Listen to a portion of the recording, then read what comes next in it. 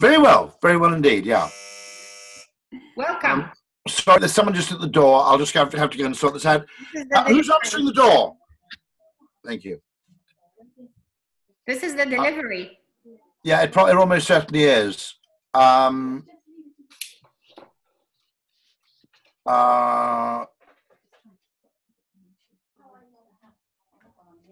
few more minutes.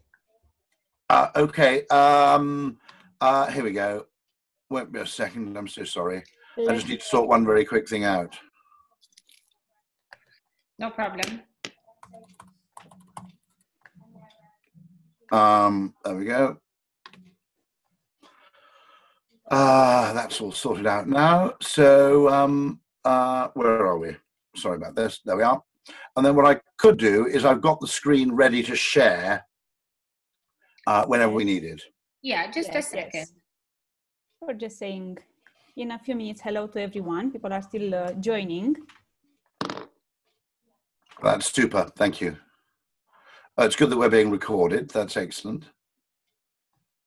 We wouldn't want to miss having the opportunity to go back to the session, Rory. Excellent. Hello, Chantal. Hello. We're seeing your picture.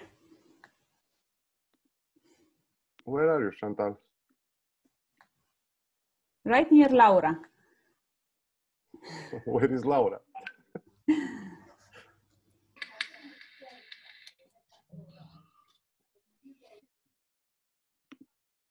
So as we are getting very close to start, I just want to say that we are a nice community that decided to spend time together this afternoon.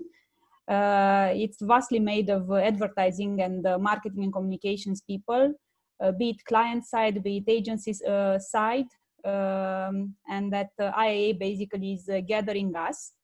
Rory, we are super thrilled to have you today with us, opening actually the series of Connectivity4Better webinars. So we've seen you last autumn here in Bucharest at the Creativity4Better. We still believe in creativity, and we know that you also do believe in creativity. But you know, with all this stay-at-home and isolation reality, we felt that we need connectivity more than maybe ever we did before. So this is how we decided to bring together Connectivity4Better, and you are the one to open the series. Thank you very much indeed. And now it's officially 3 p.m. Romania, 1 p.m. UK, and we are going to be as British as possible on punctuality, not Romanians, because Romanians are not punctual. We are not to be honest, time. we're not that punctual either, to be absolutely honest. Yeah, but I think the reputation is promoting this part, so you know, it's a good motivation for the Romanians to be on time. Of course. Well, I'm very happy to kick off, but I'll kick off slowly. So if anybody wants to join a bit later, they won't miss too much. Shall I do that? So I will actually use just 1 more minute to... Oh, 1 more minute. That's fine. People would normally already know you, would already have read about you and about the books you have written about. They have already listened your TED Talks. But just for everyone to be on the same page, Rory is not only Vice Chair of Ogilvy UK, which is one of the greatest advertising agencies in UK and across the world.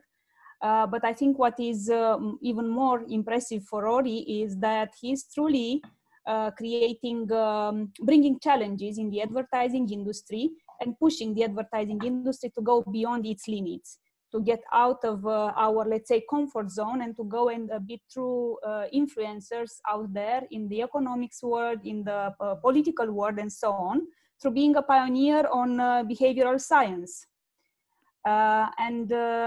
I think that the messages and the ideas that you, Rory, are promoting on behavioral science are making a true impact not only in brand building and in advertising world, but surely in the larger world.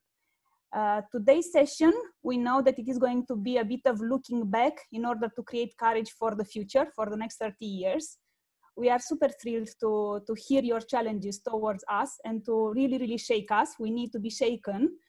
And yeah, today's session is going to be the first hour with you, with a split of you sharing great ideas and challenges, and then a session of Q&As with the participants. And then we will stay a bit longer to have a bit of debate of, digesting the ideas that we are going to share. So without any further ado, please, you have the microphone. I'll start sharing now. Thank you very much indeed.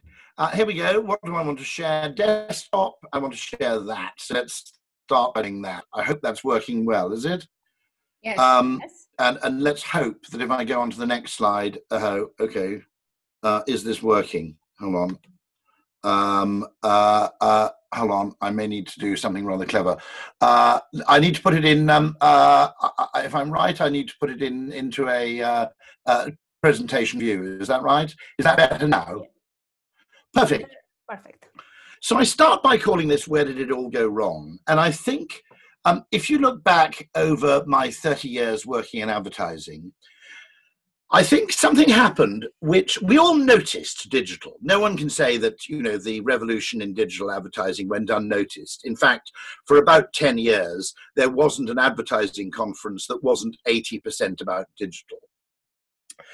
But I think two other things happened which we didn't really notice. In fact, it was a bit like the 2008 financial crisis, where although I think we can say that intervention by governments and central banks was beneficial in many ways, the great problem was that it allowed everybody to carry on as if nothing had changed.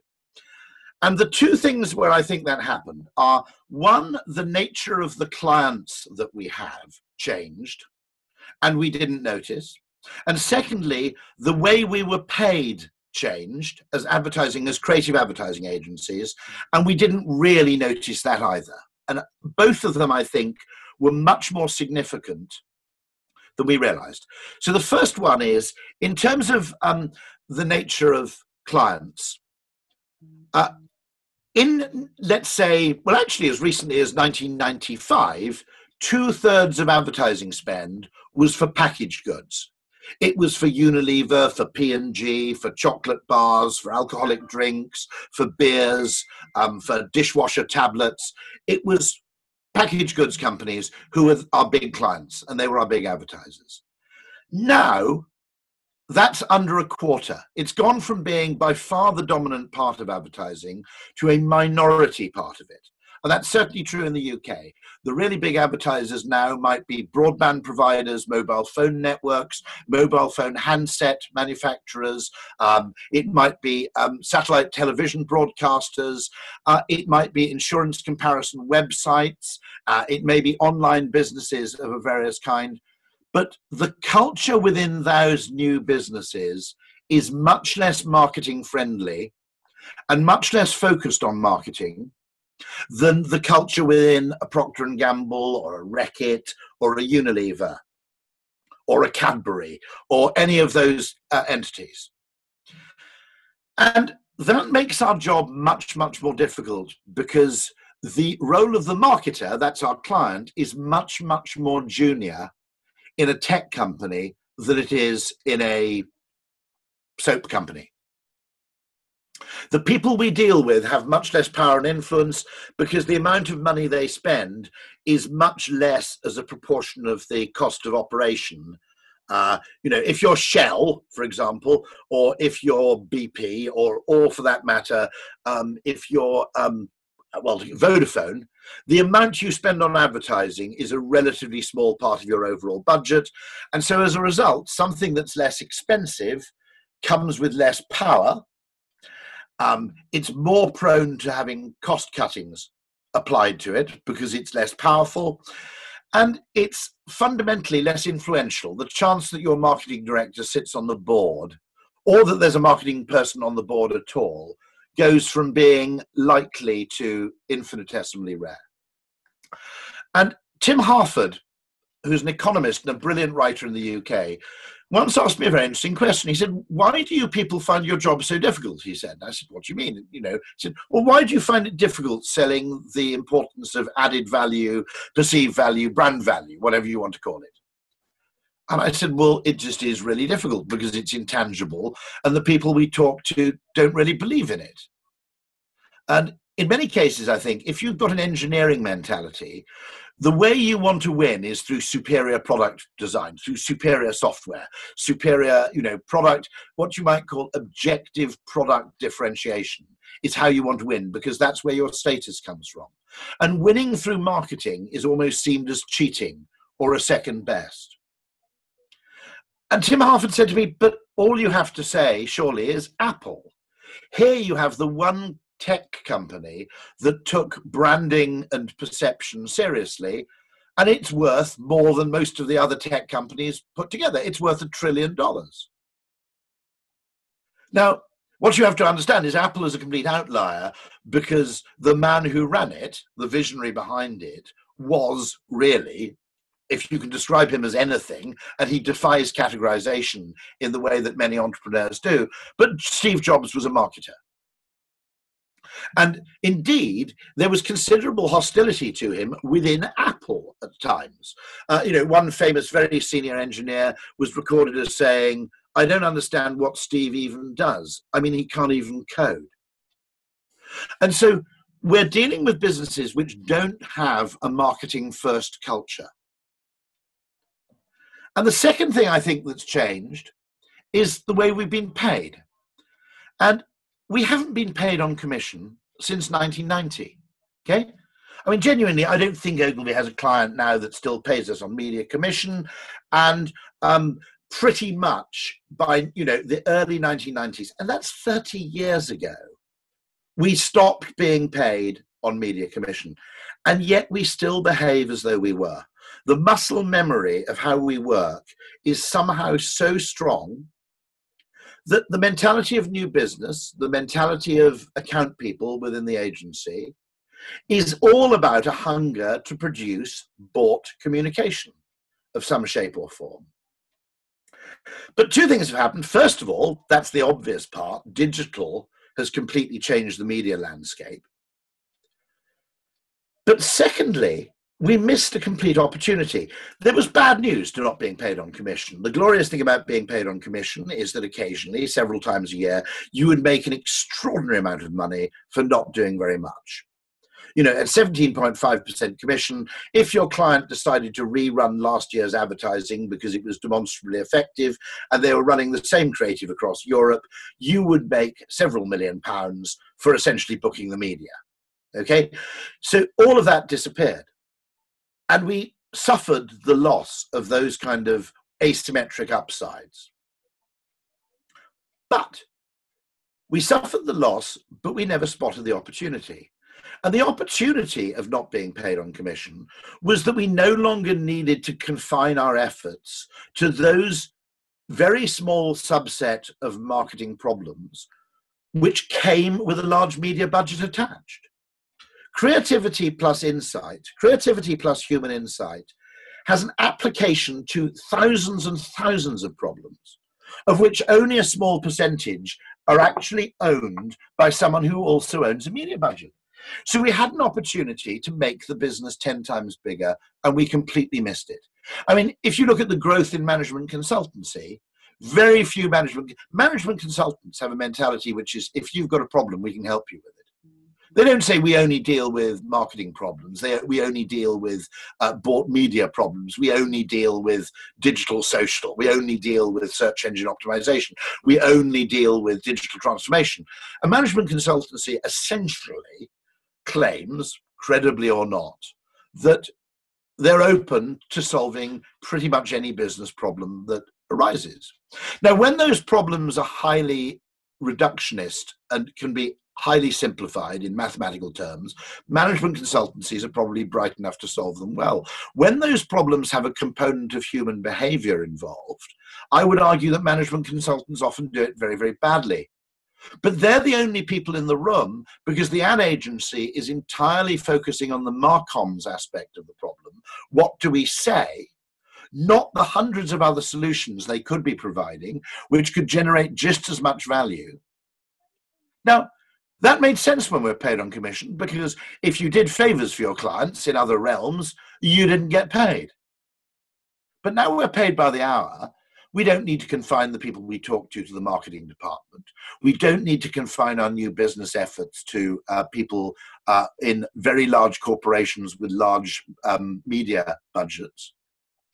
We can go out into the wider world, and what I've discovered through doing behavioral science is the first thing we discovered, it was never intentional. We discovered purely by accident that for every person in a marketing department who has an appetite for our services, there are 50 people somewhere else in the world who have the same appetite, but nobody from the creative industries was talking to them. And we suddenly lost the ability to talk to people who don't go to Cannes. And for everybody who goes to Cannes in business, there are 1,000 people who don't go, and another 1,000 people who wouldn't be seen dead there. And we need to learn to talk to them. It's as simple as that. Because they don't have media budgets, but they've still got problems, and they've still got budgets. And I mean this really, really strongly. And the other thing that happened is when we started getting paid by the hour, the account people and the finance people who ran the business started, bear in mind that payment by the hour kind of coincided with the invention of the spreadsheet. And suddenly the account people looked at what made the money, and what made the money was time-consuming, large, laborious projects, because it involved a lot of people and allowed you to sell a lot of hours. But what creates value in a creative agency is almost the opposite of that. It's a small, occasional group of rock stars, once in a while, coming up with a blinding insight or a blinding creative approach, which nobody even anticipated beforehand. And so the entire financial incentivization of the creative agency is almost at odds with creating an agency that is really valuable to clients. Its economic value, you know, don't get me wrong, I'm not suggesting that free markets don't work. Free markets work very, very well when there's a high correlation between the value you add and the money you make. In advertising, there is almost no correlation as a creative agency between the value you add and the money we make. And there are cases where you can go into a small business with a fairly small budget and you can change the world. You can add 4 words to a call center script and you can double the response rate. You can change the way something's presented in a product page in e-tail, and you can multiply your sales by 10, literally by 10, okay? Advertising is very effective. I'm going to talk about this later. I'm not disputing that we should do advertising, because advertising is an important tool in the armory, but it's not the only tool. There are hundreds of other tools to which you can deploy creative people and planners and good account people to solving a wide array of client problems, which is a much, much bigger arena in which to play than the one in which we decide to confine ourselves. And we should do small. We don't. We should do much more B2B. We don't. Here's just a lovely little example, which I didn't share when I came out, because I only learned it very recently, from Richard Shotton, who is the author of an absolutely excellent book called The Choice Factory, which I recommend you all read. It's a fabulous book. Now, this is an example of how you can create magic for even small businesses, okay? You know, a business that would never be an advertising client, but you can still create thousands and thousands of pounds worth of value for them, even millions in this case, I would argue. And if you can get paid, you know, £30,000 or £40,000, even better if you can be paid through a share of the gains, that's business worth having. I would also argue, and this is a total aside, but it's relevant to our moment now, that the invention of Zoom and decent video conferencing completely expands the solution set for the kind of people you can work for. Because the cost of doing business with smaller businesses has gone from being just as high as servicing a large business to being more or less zero. We work with people like the Thames Valley Police, people we never would have worked with had I not created this behavioral science practice. And one of the great things is if they're happy for you not to travel and see them, and they're happy to do Zoom meetings, 10 of us can add hundreds of thousands of pounds worth of value for the police in an afternoon. And because Zoom enormously reduces the time cost, effort cost, and financial cost of liaising with those people, because you can essentially have a virtual meeting nowhere. Again, Zoom is another force which vastly expands the scope of people with whom you can do business. If you're Romanian, you can now do business with California, okay? Because I'll give you a tip, and I shouldn't be giving this away. You can close deals on Zoom. You can't close deals by phone or by email. And so if you find a client in California, in fact, you can do business with them very effectively, because if they need to speak to you urgently, you're nearly always free at 9 o'clock at night, which is midday in California. I'm not suggesting you work at 9 o'clock every night. I'm simply saying that your geographic scope of the people you work with can expand enormously as well. Now, this is an example of a small business with a brilliant idea, okay? It's called the Magic Castle Hotel. And as you can see from the costs on TripAdvisor, okay, it doesn't look, it's not the Four Seasons. Should I say that, okay? It's not the Intercontinental, right? And yet, as you can see, the cost of a room is really quite high. It's £220, probably about $270 a night. The swimming pool is tiny, the architecture is slightly dated, it's painted a strange color yellow, and yet, weirdly, it's the 6th best rated hotel in Los Angeles on TripAdvisor. It's probably beating quite a few 5-star hotels in terms of customer popularity. How do they do that? Well, they deploy a bit of, whether they know it's behavioral science or not, they deploy a bit of clever behavioral science. Now, as you can see from the rooms, it ain't the Ritz, okay? Now, by the way, I make a very clear point here. You can also see that the rooms are pretty clean. The gardens are well maintained. There's no scuffing on the walls. The towels are perfectly clean and neatly folded. The bathroom, the toilet is sanitized. That's an American preoccupation largely. I'm not suggesting you can run a fantastic hotel which is rubbish by using magic instead. But nonetheless, what you can see is it's very, very clean and functional and nice, but it ain't the Four Seasons. It isn't the Mandarin Oriental. And why might that be? Swimming pool's not very big. Now, there's a little clue in the background in this photograph. They do 2 or 3 eccentric little things that to a rational person working at the Intercontinental would seem absurd, but which to the human brain just seem disproportionately appealing. And you can see in the background, if you can read very, very clearly, popsicle hotline. If you're by the pool, you pick up your phone, and people will come out with an enormous tray of iced lollies on demand anytime the pool's open. It's silly, it's gratuitous. You could have a freezer there, couldn't you, and just let people help themselves. No, it's a popsicle hotline, so you can pick it up and ask, and someone will come out. Notice a few other little details, that when you get your laundry back, there's a smiley-faced hand drawn on it. It's wrapped in brown paper, tied with string, and there's a sprig of, I think it's lavender, if I'm right, just attached to your laundry. Now, I've stayed at 5-star hotels all over the place. I've seen some nice treatment of laundry. I've never seen the sprig of lavender before. It's just one of those things that shows you care. In other words, it achieves disproportionate mental saliency in proportion to its cost. And this is fully explained by something in behavioral science, which I'm very, very fond of. It's called the Kano model. And Professor Kano was a professor of marketing, I think, at the University of Tokyo. He's still alive. He worked a great deal with the consumer electronics industry. Now, he argues that products and services, both the same, have three different kinds of attributes. Threshold attributes are what you might call table stakes in poker. You know, they're what you have to pay to play. If you're a brand of soft drink and 10% of your cartons leak, no one's going to buy your drink. It doesn't matter how good your drink is. It doesn't matter what else you do.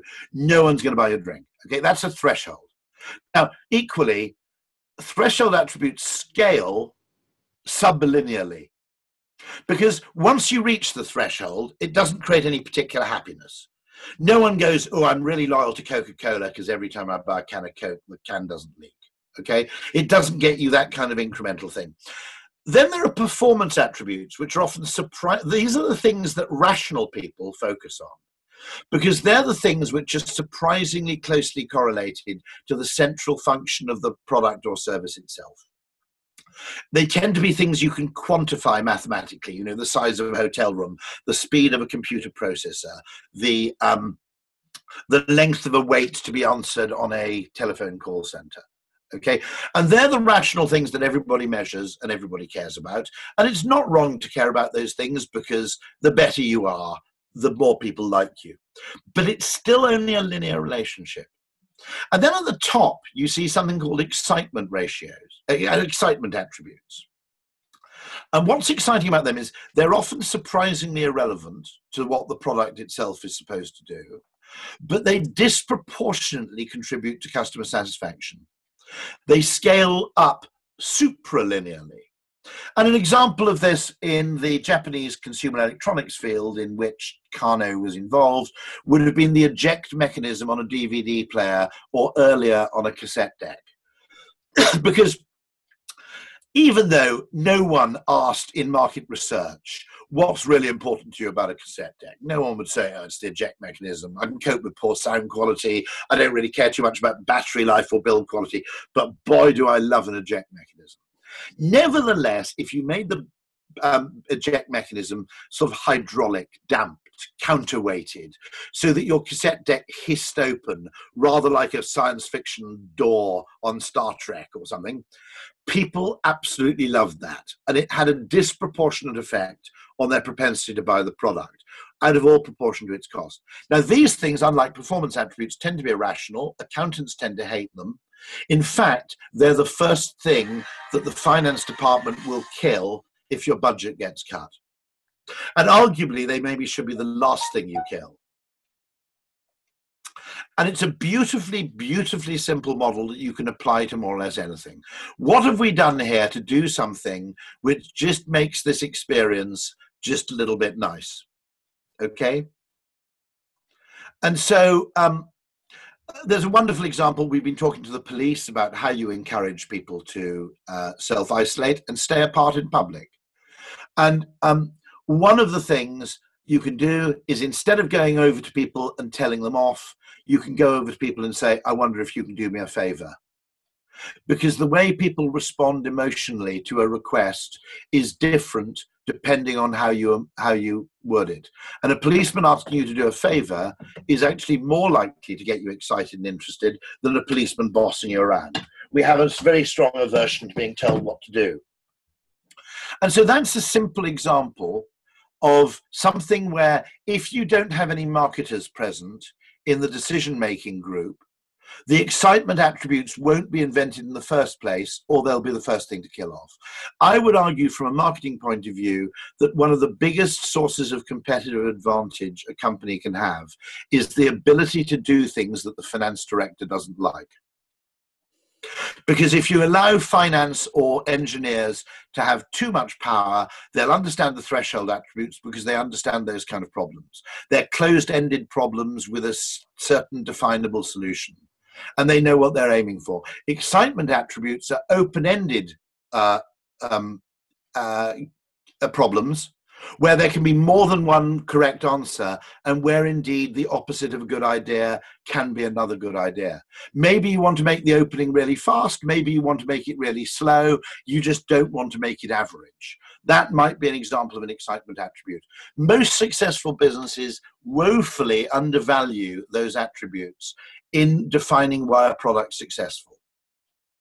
particularly if they're engineering companies. James Dyson wants to believe that the reason his vacuum cleaners are successful is because they're bagless and they don't lose suction over time. I would argue that a vastly underestimated reason for their popularity is that they look really, really cool. You know, for the first time, you actually like looking at and unboxing your vacuum cleaner in a way that was unthinkable 20 years ago, when buying a vacuum cleaner was purely a distress purchase. Here's an example in architecture. I mentioned this, I think, when I was out in Bucharest last time, which is just to say that, you know, when they reopened St. Pancras Station, the PR company, I'll give them credit, Freud Communications,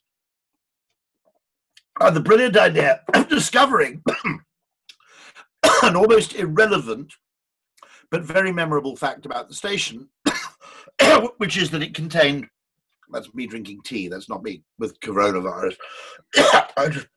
Some tea went the wrong way, I'm sorry. They discovered that the station contained the longest champagne bar in Europe. That went out on all their press releases. Because it was a good little factoid, every single news outlet seemed to report this fact as an example of how opulent it was. It achieved something magical.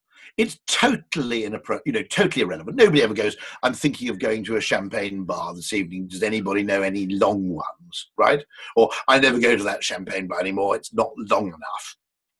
It is a completely sort of orthogonal form of attribute. It's, you know, it's not central to the function of a champagne bar. Nevertheless, because everybody remembers the fact that it contains a large champagne bar, it completely reshaped everybody's perception of the station from being a utilitarian transit hub to being a destination in its own right. This is what I mean by, if you don't have any marketers in a room, someone who spent £500 million renewing a station doesn't want to talk about a champagne bar. A car company that spent £250 million creating a new form of transmission doesn't want to talk about the heads-up display. But what consumers care about and what engineers think is important are not very well correlated at all. So here we go. Why do we confine ourselves? Why are we so self-limiting? Why do we confine ourselves to solving only those problems that come with a media budget attached? There's a case of Freud Communications. In a single insight of pure, wonderful genius, I'd hire the person, if I knew who it was, who came up with that fact and discovered it, suddenly can transform our perception of a £500 million station renovation simply by telling a little bit of Carnot story. Now, the other reason it's absolutely vital that we start talking about behavioral science, we start talking about consumer behavior, insights, psychology. The other reason is that the second a client, and we've allowed this to happen, the second a client believes that marketing and marcoms are the same thing, we're all dead. Marketing's dead, and marketing services companies are dead, and advertising agencies are dead. Because in most companies, communication is not part of their strategic thinking, for the most part.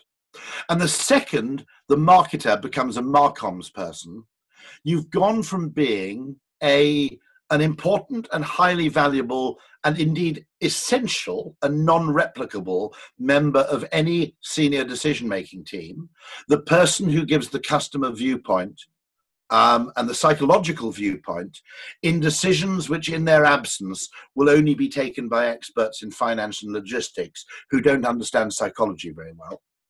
And you've gone from that C-suite role to being a support function. And support functions never influence shit, right? Maybe they should, actually. You know, maybe in Ogilvy we've made the great mistake that I, as the vice chairman, should spend more time in talking to the people who man reception, because they may have insights that I simply don't have about what clients find annoying, what clients find appealing. Maybe they should be influential, but the simple, brutal truth is they ain't. Secondly, they're not only positioned as a support function, the second that marketing becomes marcoms, they're also positioned as a cost, not a source of value creation. And so basically you're the first people to get hit when problems strike. And so it's an absolutely vital question here that we don't actually become stereotyped as a marcoms function. So that, I think, is one thing that behavioral science can help prevent. And why does it help prevent it? It helps prevent it because it uses a different vocabulary. The vocabulary of marketing is, talking about brand iconography is only of any value when you're talking to marketing people. You're talking to your pre-existing client base. If you want to talk to anybody outside marketing, the language of marketing is actually dangerous because it makes you sound flaky and mad. And the really valuable thing that behavioral science provides us with before it provides us with anything else is it provides us with a vocabulary we can use in talking to people in finance, in talking to people in logistics, in talking to people in spheres and silos of business which aren't marketing focused. I'll tell you a very quick anecdote which was shared to me on a podcast by a very brilliant marketer in the UK who said, someone very good from his data team was moved into marketing because marketing needed a data expert. And he said to the marketing director, he said, I was pretty worried when I heard they were moving me into marketing because I was always rubbish at art. Now, that problem, I think, literally pervades every area of business outside marketing. That once you're stereotyped as comms, you're an arty, flaky support function. You're not a strategic partner to anyone involved in decision making. And that to us is terrifying. And yet, once we move out of that obvious function, we can move into extraordinarily exciting, game-changing business ideas that are based on a foundation of three things. Behavioral science and just our natural innate talent for human insight. Creativity, which is the ability to envisage things that don't necessarily emerge directly from the information you have. The ability to hypothesize well. And the third thing is real-world testing. The ability to not only tell people what you think might be worth testing, but to prove or determine where your scientific intuition is right, or your creative intuition is right, and where it's wrong. I have a lot of faith in intuition of experienced marketers, but my faith is not absolute. And wherever you can test, emphatically you should. And those three things create a framework upon which marketing can turn itself from an arty support function to a genuinely essential business contributor with a scientific base. And the example I tell, the reason there's a picture of pizza on the screen, with Pizza Hut, we said, you assume that everybody wants your pizza as soon as possible because 99% of people order their pizza for delivery ASAP. We know about behavioral science, and behavioral science tells us that the context in which you ask a question and the way in which you ask a question and the defaults which are implicit in the question affect the way people answer the question. Now, why does this matter? It matters because if you could get 40 or 50% of people to wait a bit longer for their pizza, you could deliver 3 people's pizza on one bike. You could make the 30-minute delivery, then you go on to making the 38-minute delivery, and then the 43-minute delivery that's 500 yards away before the bike has to return to base and pick up another delivery. This would hugely reduce the cost of delivery, both in terms of the labor involved and indeed the carbon emissions involved. It would make delivery efficient because you could batch process a large part of each journey. And sure enough, we got people to test it, and we changed the default from ASAP to maybe a time of day. Would you like your pizza at 8:15? Is 8:15 okay, or would you like it sooner? At the time, the default on the app was ASAP, the default on the website was ASAP, and if you rang anybody up, they never asked when would you like it. They just assumed you were in a hurry. So the implicit default there was also ASAP. When you change that, either in the spoken conversation or in the norm, the default setting for the website or the mobile phone, what you found is that you could push the delay out from 30 minutes to an hour without losing any sales. You could then put more than one pizza on each delivery to a particular local postcode area, saving you a great deal of money. Weirder still, we didn't just measure the efficiency of the behavior, we measured customer satisfaction. To be honest, we expected customer satisfaction to stay the same or go down. To our complete amazement, it went up by 50%. We still don't fully understand the science behind that, but it may be that if you ask for your pizza at 8:30 and it arrives at 8:28, you're really impressed because it's punctual. Whereas if you ask for your pizza as soon as possible, you're left in tenterhooks for 15 minutes wondering when the pizza's going to get there. It may be that simply having a definite time of arrival reduced the anxiety of waiting. But so far, I must explain that's simply a hypothesis and it's in need of further testing. Because if we can find out what it is that contributed to this 50% improvement in satisfaction, we can deploy the same insight maybe in lots of different places. And here's the tip, for lots of different clients. Because here's a great thing about behavioral science as distinct from advertising. You can sell the same insight more than once. A brand campaign is so specific to the client's own brand that once you've sold it, they can't buy it from anybody else. Okay, so your ability to sell it on is highly limited.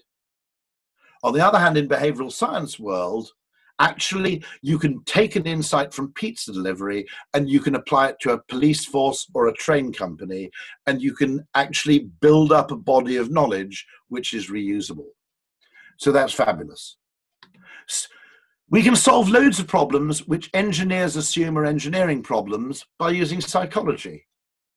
One of the questions asked about train overcrowding is, before you solve train overcrowding, it might be worth asking a question, which is, why do people hate standing on trains so much? Now, part of it is just being in close proximity with other people. But part of it may be that there's no story you can tell yourself about why you would want to stand on a commuter train. In other words, the people who get the seats get everything. The people who stand get nothing. The people who can sit down get a view out of the window, they get a plug, they get a table to put their laptop on, they can use their tablet, they can listen to headphones, and they can read a book. They've got a place that's safe to put their bag because there's a table. So they're pretty safe that nobody can steal their bag under the table. The person who has to stand in the middle of the train. They get no view, okay? They get no plug. They get nowhere to use a laptop. They have to hold on to something to stop themselves falling over. So as a result, they lose the use of one hand, which means they can't even use their mobile phone or comfortably read a newspaper. What if you redesigned a train so there was a trade-off? So people who stood and leaned against a ledge next to the window, which had USB charging ports, a nice view, and a nice little ledge on which they can put their laptop, and maybe a bum rest or something against which they could lean. The people sitting down simply got a seat and were in the middle of the train. If you change the relative quality of two things, you can actually make everybody happier. Because now the people who stand go, actually, I'd prefer to stand, and the people who sit tell themselves a story about why they prefer to sit down. As things stand, it was all or nothing. The people who weren't seating, who were paying for train tickets like everybody else, felt cheated. If you change the design of a train, you can change the amount of happiness created. If you change the design of a waiting room so that once you've seen people, you show them through into a second waiting room, they're much less annoyed at being made to wait than if you send them back to the original waiting room. That's an extraordinary insight, which means that people who are only targeting the duration of a customer or patient wait in an institution have probably used the wrong metric. That the duration of the wait does not map neatly onto the degree of patient annoyance. And that there are hacks you can do, very, very simple things you can do, which can make waiting much, much less annoying, even if market research will never tell you these things, and conventional economic logic will tell you. If you have a behavioral scientist, they'll say, to be honest, when you show someone through to a new waiting room, our monkey brain feels it's been upgraded. If you send people back to the old waiting room, our monkey brain feels we've been rebuffed or disregarded. That seems to me vitally important to understand these things. So we need to learn to talk to people who don't go to Cannes. When I spoke about ads, and I spent quite a lot of my career doing a lot of talking about direct marketing and advertising. And duly, I got invited to advertising conferences. When I spoke about behavioral science, I suddenly found myself getting invited to Downing Street. It is a game changer in terms of both the seniority of your audience and the scope for your audience, talking about behavioral science rather than talking about narrow marcoms issues. Advertising doesn't have an image problem. It's got a great image. It's a great fun place to work. Lots of intelligent, highly attractive people having fun doing something that's reasonably well paid. There's not a problem there, but it's got an influence problem. Because every time there's a problem, even if that problem involves a large component of human behavior, and even if that problem involves a large, has a large requirement for human behavioral insight, the economists and the lawyers get there first. This is an observation by the behavioral economist and Nobel Prize winner Richard Thaler, where he says, as a general rule, the United States government is run by lawyers who occasionally take advice from economists. Others interested in helping the lawyers out need not apply. And that is a wonderful, wonderful point, which is that it's always deep, narrow rationalists who use as their model of human behavior neoliberal microeconomic models, or legal models, which are entirely driven by the need for either compulsion or the need for incentives and rewards or punishments, which is a negative incentive. If you look at the current coronavirus problem, what have our governments been able to do? They've been able to make us wash our hands. That is exclusively a behavioral problem. You can't make it a legal requirement that people wash their hands frequently because there is no means of checking what people are doing in their homes. Okay? There is no real means in which you can absolutely drive self-isolation. Or to put it briefly, if nobody was willing to self-isolate voluntarily, the police would be completely overwhelmed and you'd have to send out the army and the consequences would be absolutely dire. Our ability to persuade people is quite often instrumental to problems. And yet the way in which government approaches problems tends to be law first, economic second, and persuasion third. All I'm saying is, I'm not saying there isn't a role for all three. I'm saying that we should deploy them in parallel rather than in series. I'll skip this just for reasons of time. The very simple fact we also know is that what something's worth, I made this point here, I better go back here. Whoops, I'm going forwards when I should be going back, and I apologize hugely. Behavior has a known value, attitude doesn't. If you change someone's attitude in something, you can't say what it's worth to a company or to a government or an organization. People who need quantification, I'd argue that people hugely overestimate the need for quantification, but if people need quantification to do their jobs, behavior is a good objective, attitude simply isn't. The second thing is, in terms of value creation, we need to get people to understand that you can create value not by changing the objective qualities of the thing itself. That was the airport bus story I told you earlier this year. You can change the value of something by telling you a different story about it. So We Try Harder turns the first 8 lines, if I got that right. Yep, 8 words. So We Try Harder is a simple contextual tweak which changes the 8 words at the top of that poster from being an ad for Hertz to being an ad for Avis. Telling people that the bus drives them all the way to passport control turns an inconvenience into a conveyance. What something is worth to a human being, and therefore the incentives and motivations that it creates for them, is not dependent on an objective appraisal of what the thing is. It's dependent on a subjective appraisal of what the thing means according to the context in which it's presented. And so this is where we fail. We fail to work with B2B businesses enough because they're not big advertisers. We fail to work with early stage tech businesses and indeed mature tech businesses nearly as much as we could because they're not big advertisers.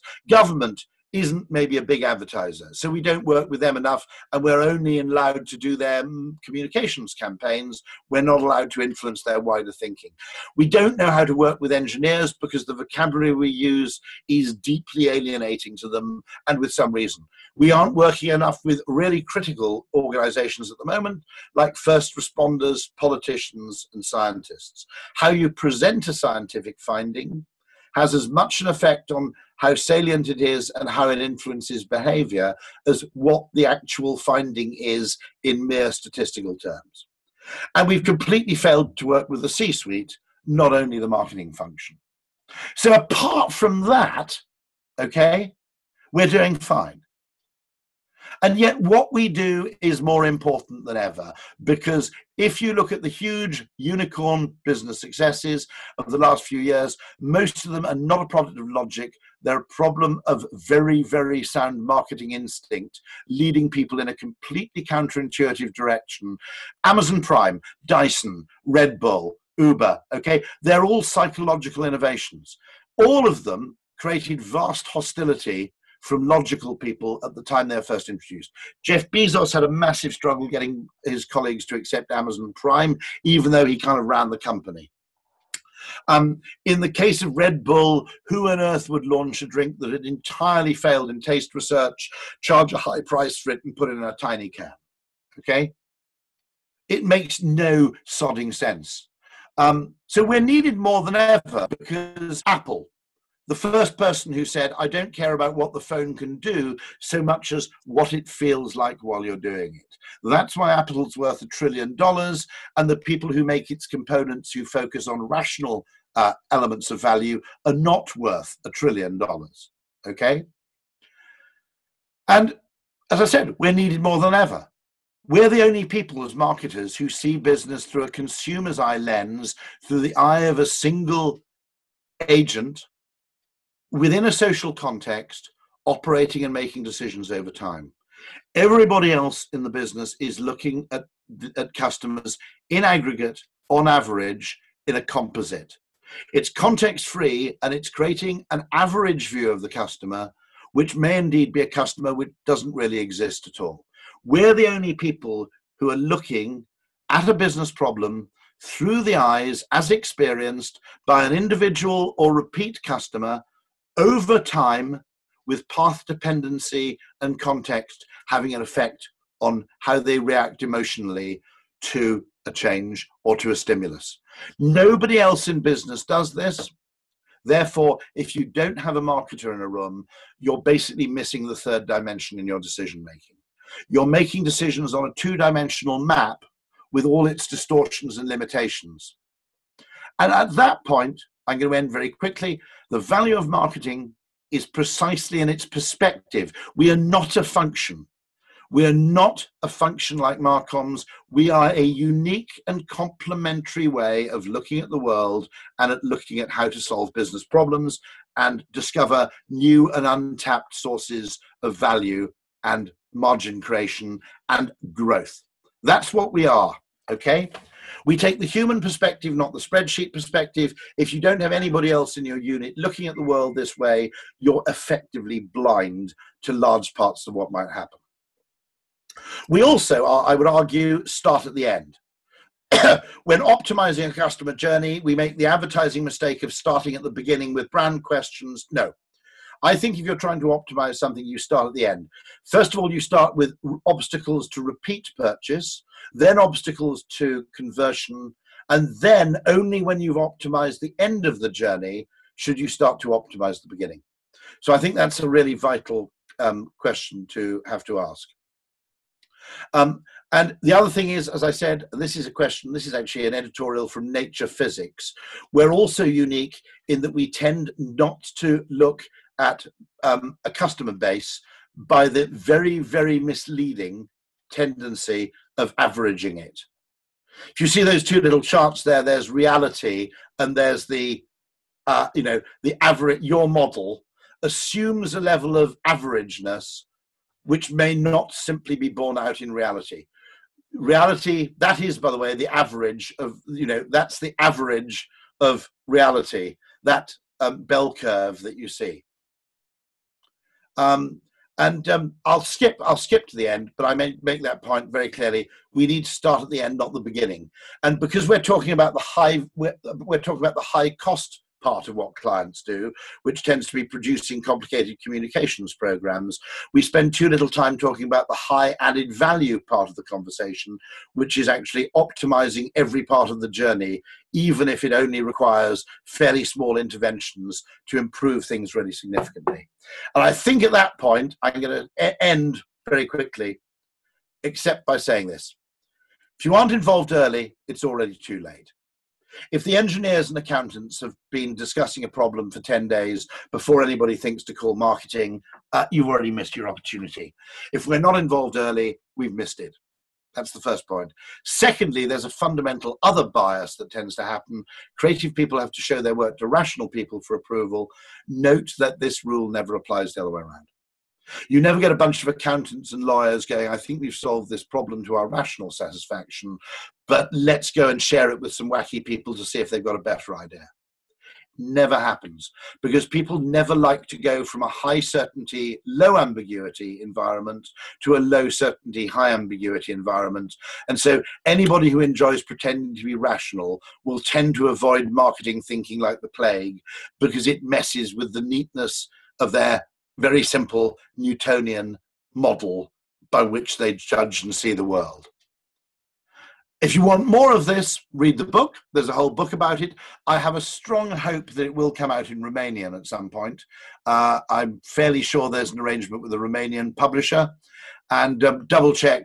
I'd be very, very pleased if it did. Nothing would make me happier. And if you've got follow-up questions, by all means ask questions now, because I'm going to stop sharing and I'm going to open up for questions over chat or possibly face-to-face, depending on how the hosts wish to play it. But thank you all for turning up. If you are too shy to ask a question, or you only think of a question tomorrow or next week or whatever, and there's anything you want to know, my the Twitter addresses on which to reach us, and I hope follow us, are at Rory Sutherland and at Ogilvy Consulting. And that is within the sort of 50-minute framework. That's as much as I have time for. It is recorded. So again, if you want to share the recording, I'm entirely happy for that to happen. But now I'm just going to stop sharing. I'm going to reveal my face to the world again, and I'm open for questions. Thank you very much indeed. Rory, huge thanks.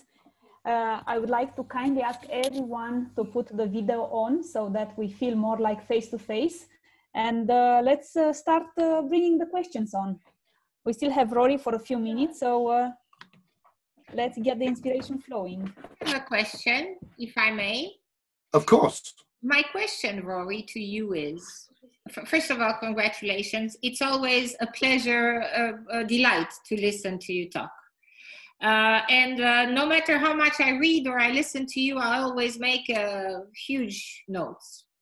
But my very clear question is, so we are facing a crisis, health, but also economic crisis, that might change a little bit the way we look at things and the way we do things. In this industry where we are not a function, and here I agree with you, we are definitely part of the strategic and should be part of the strategic conversation.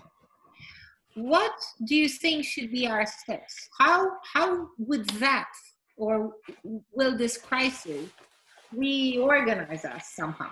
In your mind, of course, nobody can predict, but in your view. So the only mention I made to that was one of the things I do think is that the widespread adoption of Zoom will change the way we work with clients and organizations, and will change the way people travel to work. It will change the amount of time they spend at work. That in turn may have effect on the property market, because living centrally may lose some of its appeal if you only work 3 or 4 days a week. I also think it has, but that was merely an aside. I think that most of the really useful behavioral science work will actually be applied not at the moment, where the message is fairly simple. You stay home, you wash your hands. I would also add wear a mask, but for some reason I don't understand.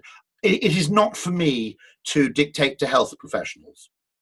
Okay, I don't understand why we're not encouraged to use masks, but nonetheless, it's not my job to dictate to health professionals, because my job as a behavioral person is for health professionals to tell me what behavior they want to see, and me to tell them how that might be best achievable.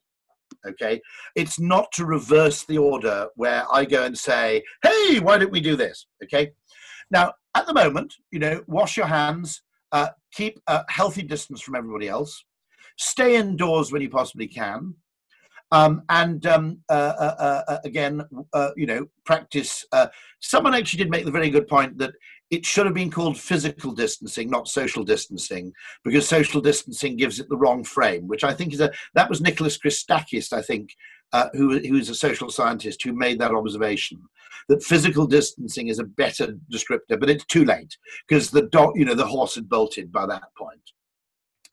Okay, when it comes to gradually releasing the lockdown in a way that makes possible tracing and measurement, I think behavioral science will be more important than it is at present. In that, you know, I'm debating suggesting things. All I can do is suggest things to virologists and say, here's a system that would work behaviorally, but does it work from a virological standpoint? Because if it doesn't, don't do it. I'm not, I know my, I'm not even a famous scientist, for God's sake, I'm a classicist. So I know my status within the, the pecking order. I also talk to people like Nassim Taleb regularly, who are really, really good experts on risk, because they understand things about how you deal with imperfect information in a way that scientists don't. Scientists aren't very good at imperfect information, because the tendency of a science is you create artificially perfect information that works with a model, and then you solve for the model. That's fine if the information is sufficient to create a fairly robust model. To be honest, most of us are working in a state of ignorance, and we don't even know whether all the information we were given early on is true. But when it comes to gradual lockdown, I would be suggesting things like, you have to carry a letter addressed to you. If your postcode, bear in mind Britain and Canada have weird, we don't have a number like America, like a zip code. We have, my own postcode, which I will share with you, is TN161JE. Yeah. You might say that in 3 Wednesdays' time, people whose postcode ends in an E are allowed to go out. Maybe it's people whose postcodes end in an E and a J, so they're quite far apart. But you would allow small identifiable pockets of people to go out. They would justify their traveling by simply showing you a utility bill that's addressed to them. If anybody's screamingly desperate to go out, they could always forge a utility bill. But I think we can safely say it's a minority of people who are going to do that. And that might be, depending on who I talk to, and I would talk to a broad range of experts, by the way, not just virologists. I'd talk to, pragmatic doctors. I'd talk to experts in risk and uncertainty. Okay. One of the things I do is I'd be saying, look, there's no point in designing for behaviors using epidemiological models that individuals find impossible to follow. We need some heuristic rules. We've currently been involved in some work which says don't tell people to keep 2 meters apart, tell them to keep more than the length of a bed apart, because the length of a bed is something that springs to mind more readily than a simple numerical distance. So that has lots and lots of implications, which is where you have work done by behavioral scientists working with other experts to say, again, what they want, they may want something that's perfect. If what's perfect is behaviorally impossible, we have to arrive at some sort of compromise. Thank you. Rory, if your time still allows, we have a few questions that... of course, on chat. Yeah, yes, I'll open that up now. One of the having opportunities a quite optimistic community here, so it's good to see the positive, let's say, turn of the current crisis. So, how is Bucharest affected compared to the rest of Romania? I haven't been looking at those detailed statistics. Apparently, from the statistics they share, it's affected, but not obviously it's the largest city, but compared to its population, it's not the most affected region at all.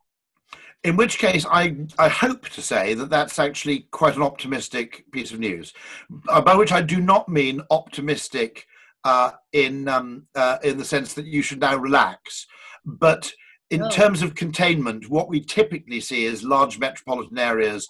There are exceptions, there are outliers, but large metropolitan areas, simply because of the degree in which people unavoidably come into close contact with large numbers of strangers for protracted periods of time, seem to suffer worse. And so from a point of view of containment and recovery, I think that probably is rather good news. Yeah. True. Because even if you look at the United States, you see New York very, very... New York is an outlier as a city in the US in terms of its architecture and in terms of its transportation systems. Nassim Taleb's currently in Atlanta, and he says, you know, one thing that Atlanta has to be thankful for is that it has no public transportation. So it's a slightly ironic and not very environmentally friendly message, but it's nonetheless true. Yeah. I've got a question at the top.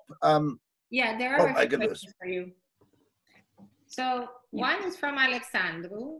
How should we frame this context in order to make something good from it? Yes, I think there's something very important. And what I'll do to answer that question quickly is I've written an article in Campaign exactly about this, and I will tweet it out. What I've said is it's very, very rare for the world to all stop doing something simultaneously. Okay? The world doesn't go on holiday simultaneously. When I was a kid, industrial towns used to close the factory for 2 weeks, and everybody in the town would go on holiday at the same time. At Christmas, this happens in Western Europe. People take a week off, and they all come back refreshed, and that simultaneous break provides people with an opportunity to reinvent their behavior collectively. Because a lot of our behavior is determined by the behavior of other people around us. And therefore, there are a lot of destructive, competitive behaviors present in the world, I think.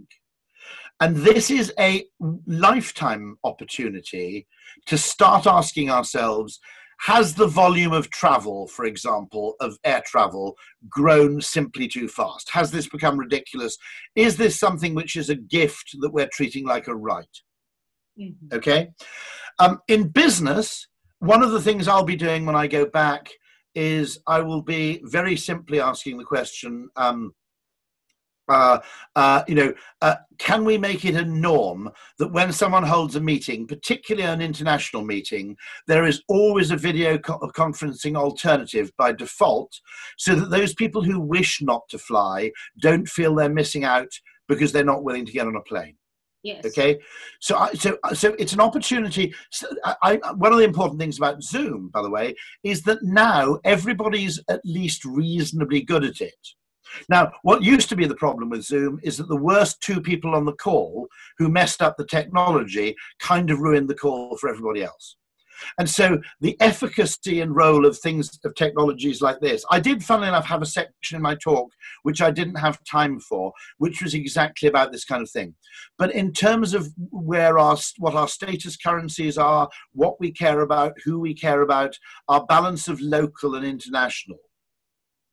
And I don't think, by the way, local and international is a contradiction. Many people see it as a very simple contradiction.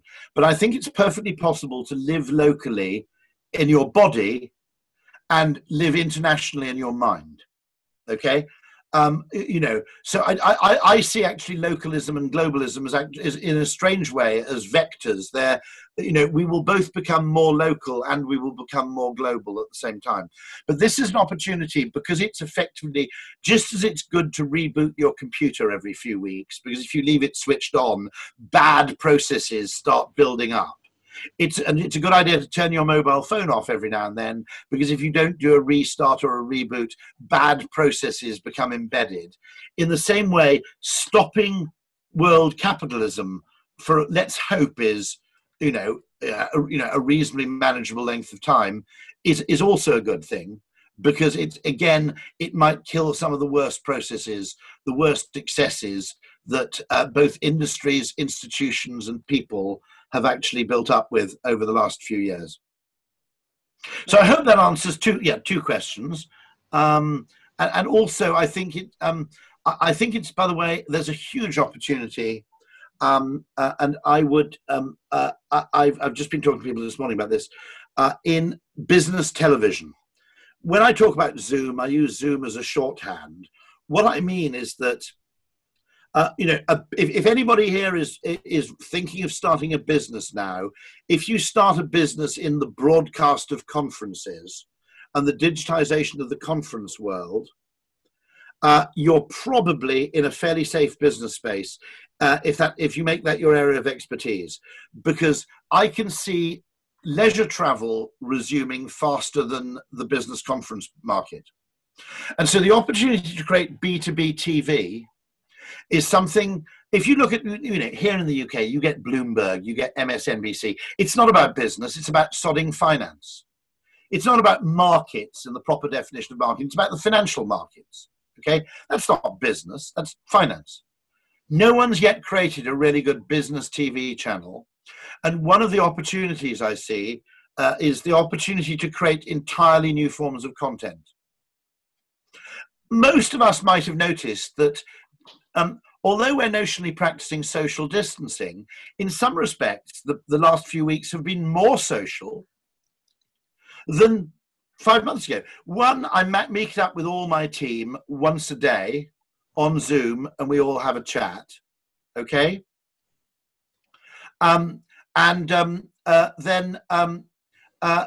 We don't always do that physically because you can't get a meeting room.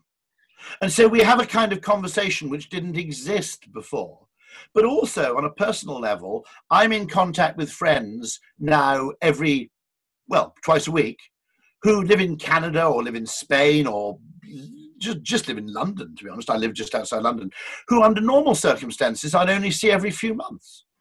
And in many ways, my social life has been recalibrated and rebalanced by what is supposedly social distancing. Yes. And for our industry, Rory, that's a question from Felix for our marketing, or for, let's say, the advertising industry. Do you see there's an opportunity for us moving forward? Yes, we have a duty to ourselves. We have a duty to our staff. We also have a duty to our clients, and no one's disputing that.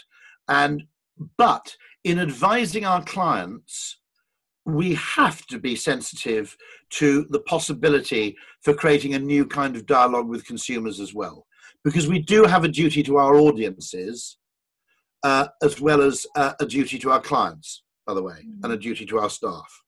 And if we fail to if we go to our clients and say, don't worry, guys, it's just business as usual, let's have a sale, I think we've failed in providing or helping catalyze behavioral changes in consumers, which many people may actually very much want. Yeah. I think people want the world to work differently. I think people have become frustrated by the fact that the world is monotonic. It's obsessed with efficiency, with scale, with a very narrow conception of profit and efficiency. And I think that people want to live in a more nuanced world. Even business people want to live in a world where we judge things by slightly more subjective measures than we did before.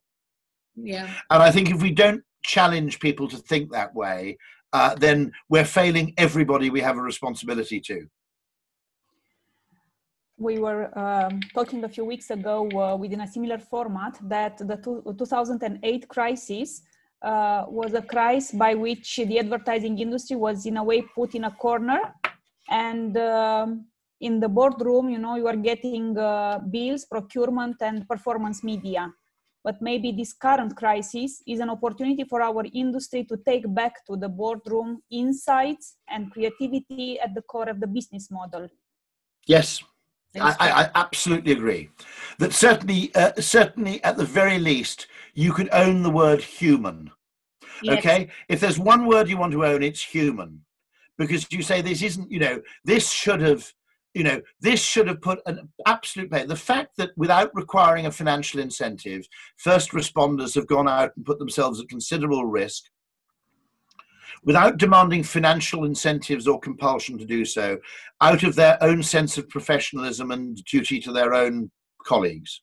Yes. Okay, if you failed to notice that during this crisis, then you're blind. And therefore, if you try and go back to business as usual, which is simply dealing with people as if they're, you know, resources, you know, as if they're numbers on a spreadsheet, to be paid the minimum wage, to be treated as essentially, you know, something which has a value in proportion to the hours of work it puts in. Remember, you should know this being Romanian, right? The idea of time of labor-based value creation is Marxist. It's extraordinary that businesses are looking at labor costs, you know, and the value of an employee being somehow proportionate to hours spent in a way that Marx would have found completely acceptable. And so, you know, I mean, from an economic standpoint, it is completely weird that conventional economics is happy to adopt a Marxist theory about value. And the point is that if you own the word human, it's a very simple thing. When people say, what sort of problems can you solve? I answer it very simply. We're not planning to get into watch repair. We're not planning to get into bridge building. Okay. If you can define success by objective means, there are far better people than us to solve your problems. If, on the other hand, part of your solution requires humans to perceive or act in a different way, then there's a role for us. We can't guarantee you pure certainty, but we can't guarantee perfect answers. We can guarantee you better questions. Now, someone has asked the ethical question here. You know, if we focus too much on the emotional insight, is there a risk of manipulation? I think that the honest truth I have to say is whatever context you provide for a decision manipulates that decision. Okay, so am I manipulating my dad? I'll give you two very simple examples. My father wouldn't buy Sky television, multi-channel TV over satellite. And I knew fairly well, having known my dad, that my dad would actually like Sky very much. He's not interested in sport, not interested in movies, but he loves factual television. Something like the Smithsonian Channel or PBS is a source of immense delight. And I tried to persuade him to get it. I even offered, and this is the economic solution, to pay for him to have Sky. And he said, no, it's too much money. It's £17 a month. And I said, well, it's not £17 a month, is it? It's 60p a day. And he said, well, that doesn't make any difference. 60p a day is kind of £18 a month. Okay? Why does that make a difference? I said, well, you spend £2 a day on newspapers.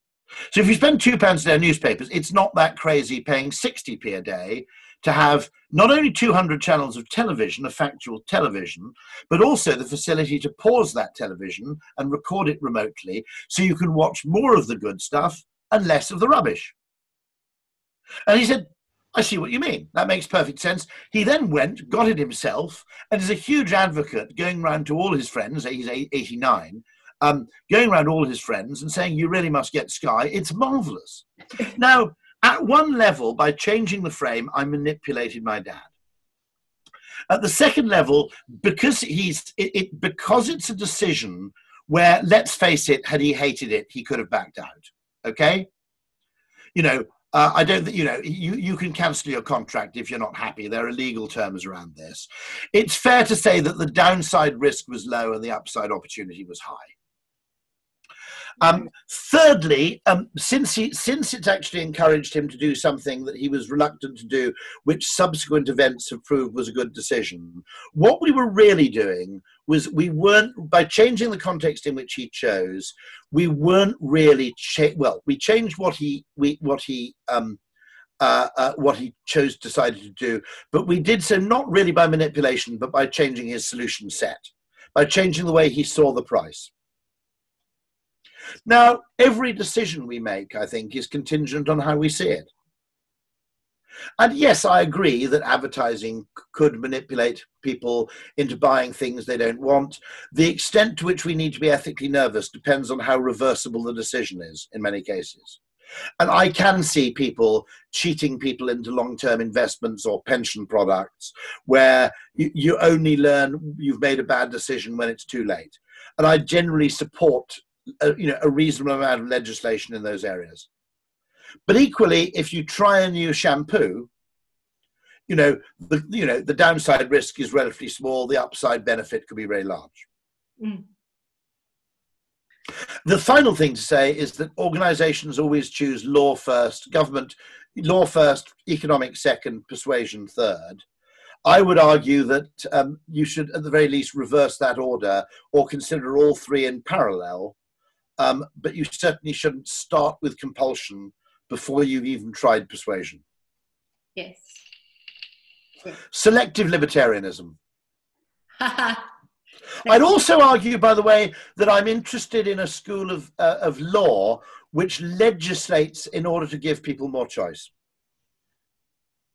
So legislation which, for example, said, there's a colleague, a friend of mine called Helen Whately, who's an MP in the UK.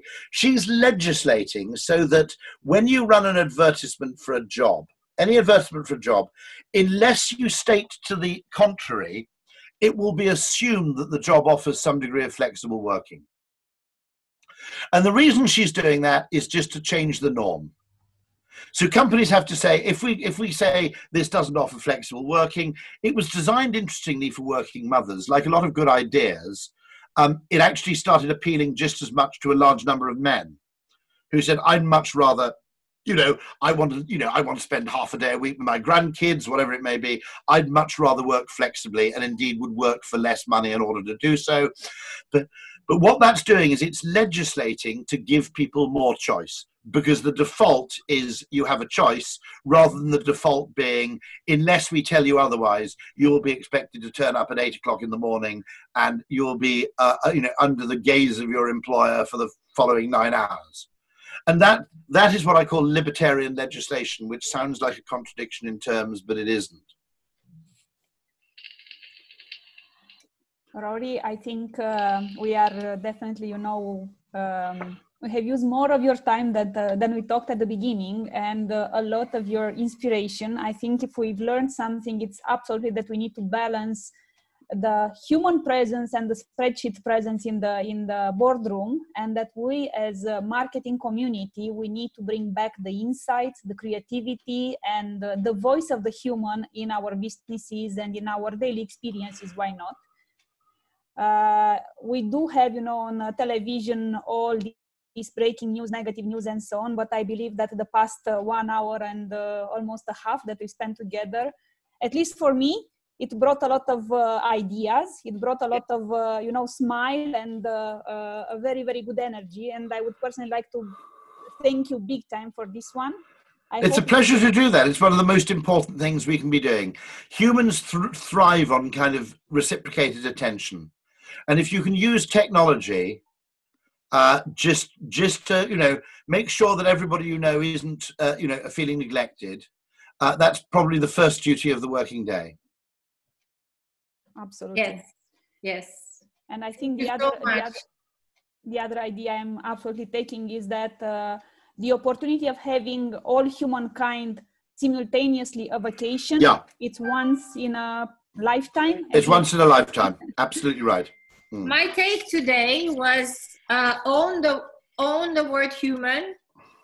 My take today is go after smaller B2B management consultancy. Yeah, there are so many. And for smaller agencies or agencies in smaller markets which tend to report to a regional hub, the opportunity you have in behavioral, the advertising may be determined in Chicago or maybe determined in Vienna or wherever it is. Okay, but the behavioral science you can practice locally. In fact, you will need to test it locally first anyway. So the very fact that you're a local office is as much an advantage as it is a weakness. Yes,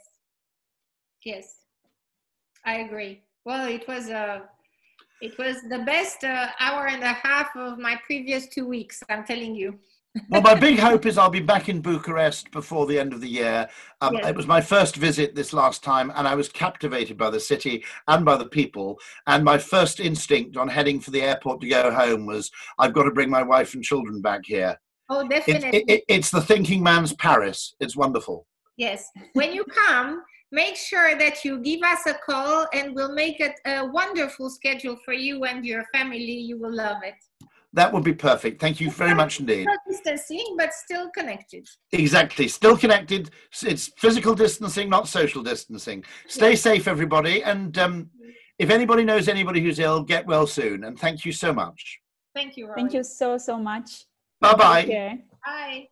Bye-bye. Bye. Ok. So, cine mai dorește să mai rămână un pic așa, la un pic de debriefing, un pic de debate, să construim pe ceea ce a spus Rory. Am schimbat pe română pentru că am văzut că suntem doar vorbitori de limbă română. Înainte de a face debrief, eu vreau să-ți mai spun câteva mari mulțumiri. În primul rând, Dianei și lui Victor, care sunt arhitecții din spatele sesiunii de astăzi. Diana și Victor, practic, l-au adus pe Rory astă toamnă și l-au adus din nou astăzi. Mulțumiri. Și mai au multe surprize frumoase, o să share-uim imediat câteva. Și apoi mai vreau să mai spun mulțumiri lui Alexandru, pe care nu l-ați auzit, dar este acolo pe ecranul meu undeva în colțul din dreapta sus, care s-a ocupat de toată partea tehnică în așa fel încât cu toții să-l auzim pe Rory bine, să-l vedem bine, să înregistrăm și așa mai departe. Alexandru, poate vrei să ne faci cu mâna? Eu vă mulțumesc că sunteți aici. E lucru foarte mare că am fost alături în vremea asta frumoasă. Și aș mai vrea să-i mai mulțumesc Biancăi. Fiecare dintre voi a primit astăzi detaliile de conectare prin tastatura și mâinile Biancăi. Eu vă mulțumesc că ați venit și ați participat. A fost super. Și acum aș vrea să vă propun să ne spuneți așa, sau să ne spunem între noi care ne sunt key takeaway-urile pe care le-am luat din discuția asta spumoasă și frumoasă cu Rory. Eu mi-am făcut 2 pagini și jumătate de notițe, că sunt așa old school, îmi iau notițe cu pixul. Eu la fel. Mi-a dat și idee de business, adică wow! Deci ideea de final, nici dacă îl întrebam mai bine de digitalizarea conferinței, mi se pare o idee pe cât de bună, pe atât de utilă. Și cred că în urma acestei crize sau acestei situații pe care o trăim, lumea o să fie mult mai atentă și precaută la a se duce în adunări mari de oameni. Mă gândeam eu așa, îmi place foarte mult Black Eyed Peas și mă gândeam înainte să pornească ce mi-ar fi plăcut să mă duc la Never See, deși restul line-up-ului nu-i pentru mine și în general urăsc marile adunări atât de mari. Acum, chiar dacă ar fi fost într-un context, dar acum contextul ăsta, chiar dacă s-ar da undă verde, nu m-aș duce. Nu m-aș duce dintr-o precauție. Și atunci cred că asta va fi o zonă umană normală. Să evit, poate grupuri mai mici, da, dar multă lume la un loc e totuși riscant, știi? Și atunci cred că orice fel de idee care vine în întâmpinarea reducerii numărului de oameni, dar cu toate astea acces la conținut de calitate, cred că e binevenit. Asta e părerea mea.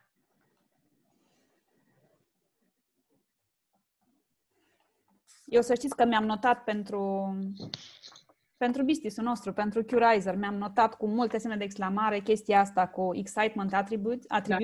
Da, le utilizam și înainte, le spuneam delight factors și da, cu siguranță o să mă gândesc, o să ne gândim și o să încercăm să simțim care ar putea să fie acele excitement attributes care pot să fie aduse în experiențele de învățare, în așa fel încât învățarea să nu mai fie un efort, ci să fie o experiență de delight și de excitement. Da. E un takeaway pe care mi l-am luat eu. Un alt lucru important e cu Marcom ăsta și cred că ar trebui să-l reinventăm. Hai să uităm de Marcom.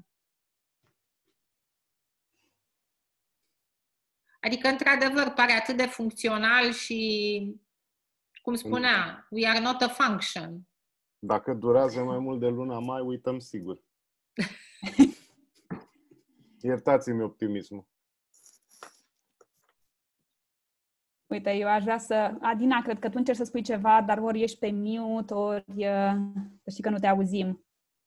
E posibil să nu fi dat join audio din colțul de stânga jos. Eu am relaționat foarte mult cu ceea ce a spus Rory în urmă cu vreo, nu știu, aproape 20 de ani.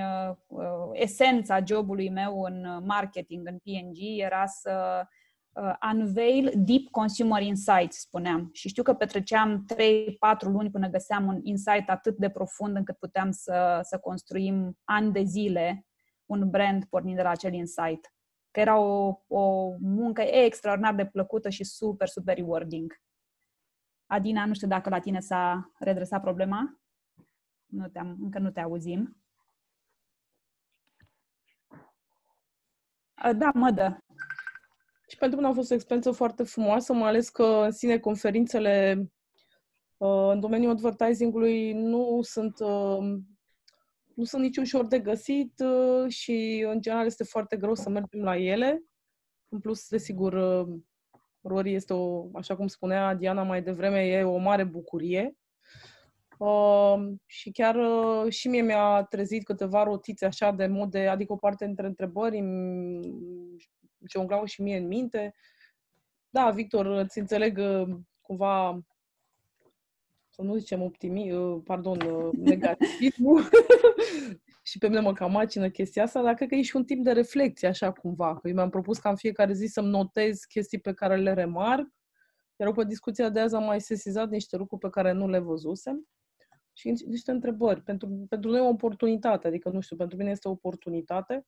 Se mai află și colegi de-ai mei care s-au logat, deci cred că nu e doar părerea mea și sunt sigură că mai sunt și alții din academic aici. Deci cred că chiar dacă poate nu e vorba doar de publicitate, ci de mai mult.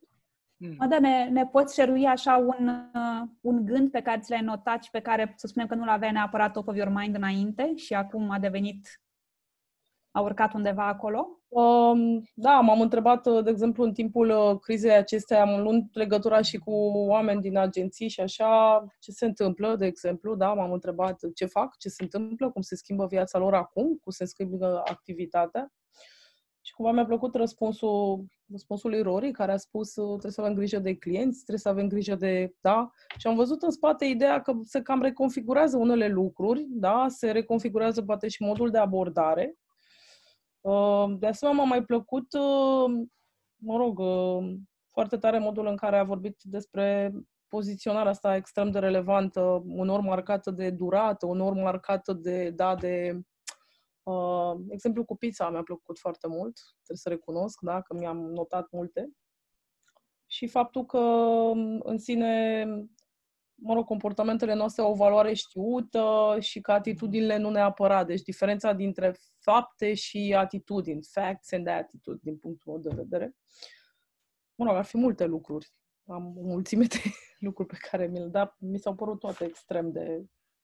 Da. În prima etapă nici nu puteam lua notițe pentru că eram fascinată. Da, exact. Da, asta spun. În prima etapă mi-am lăsat și aș mai participa. Nu sunt extrem de încântată. Mai facem. Da, Laura. Laura, mi s-a părut că ai făcut un semn. Eu nu știu dacă eu mă aud. Îi făceam la revedere Cristinei Schico, care v-am scris că iese. Care pleacă. Tocmai vrea să o întreb cum i s-a părut. Cristina a plecat deja, nu? Să vă spun și eu două highlight-uri pe care le-am reținut, că de fiecare dată Rory e așa un izvor fantastic de knowledge și insights. Cred că este în momentul ăsta cam cel mai valoros om pentru ce înseamnă insight. Și fix pentru insight finding, cred că e extraordinar lucrul ăsta pe care l-a spus, că întotdeauna trebuie să ne uităm la ce consideră oamenii că merită, care e un unghi excelent în a diferenția un adevăr de un insight. Asta e bun pentru toată lumea, și pentru cei care inventează produse, și pentru cei care creează comunicare, și pentru cei care, până la urmă, pentru cei care fac pitching în modă, întotdeauna o să fie valoros. Un alt lucru care mi s-a părut foarte bun și mulțumesc cui a pus întrebarea cu manipularea. pentru că este un subiect nemuritor, mai ales cu elevii sau cu studenții pe care îi mentorăm, nu? Sau îi tutorăm în diverse funcțiuni pe care le avem destul de mulți din IA și nu numai. Și mi s-a părut foarte, foarte bun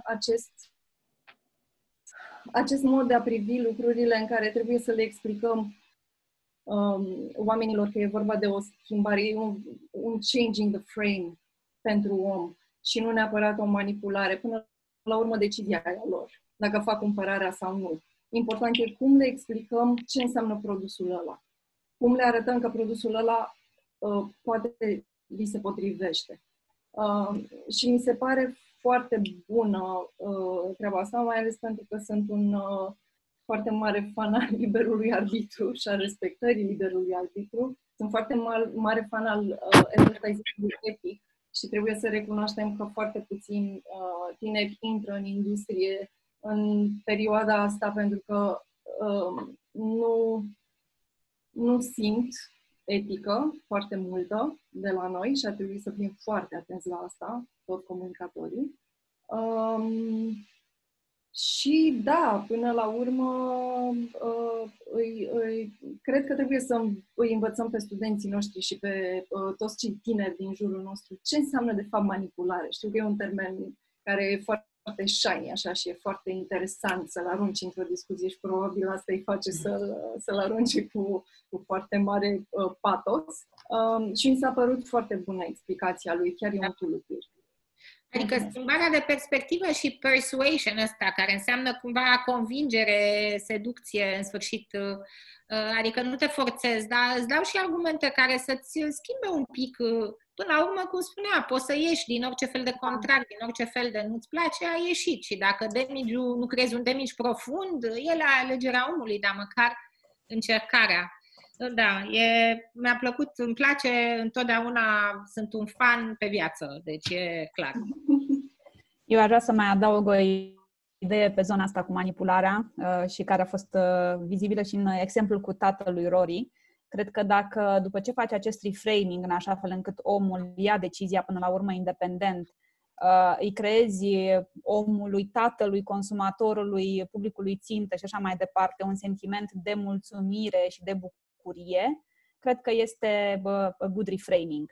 Dacă la final omul respectiv se simte trapped, se simte păcălit, se simte exploatat, atunci este un reframing îndoielnic. Manipulator. Da. Corect. Nu știu dacă eu mă aud. Da. Acum mă aud? Da. Da, Dina. Mie mi s-a părut foarte puternică observația asta apropo de socializare. Că de fapt nu socializezi mai puțin în perioada asta, ci că physical distance este într-adevăr nu există, da? Sau e foarte mare. Dar, de fapt, uite cum a dat exemplu cu meeting room-urile, că nu erau meeting room-uri și, de fapt, ajuns să stai în același birou cu oameni, să nu ajuns să ai o conexiune reală sau să ai totul pe fugă și așa.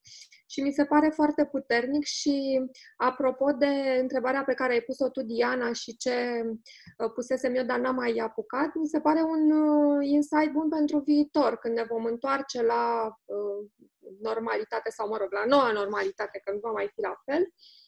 Asta va fi ceva ce va rămâne, adică oamenii acum vor utiliza mult mai ușor instrumentele, cum a zis și Zoom-ul, acum nu mai e o barieră tehnică și atunci vom folosi mult mai mult instrumentele astea. Și cred că și pentru ownerii de business va fi un insight bun ăsta că, băi, se poate face. Până acum unii au adoptat ideea asta de remote work, unii s-au temut foarte mult. Am văzut o grămadă de studii dacă e bun, dacă e mai eficient, dacă nu e mai eficient, dar acum cred că a fost un mai bun test.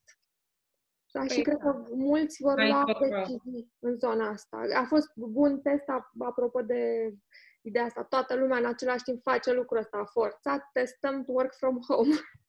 Da. Testăm Zoom și baking bread, nu? Da. Ce mi se pare apropo de socializarea asta forțată pe net, mă rog, digitală și de distanțare fizică.